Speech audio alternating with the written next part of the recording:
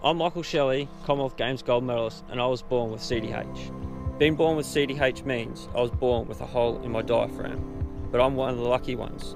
I had surgery to have it repaired, and now I lead a normal, healthy lifestyle.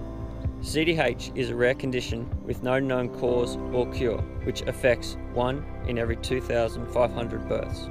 Many individuals who have CDH have ongoing complications and surgeries. CDH Australia's vision is for no family to face CDH alone. CDH Australia provides information, education, support groups, funds medical research for better surgical treatments. Join me in attending a Sunflower Sunday event.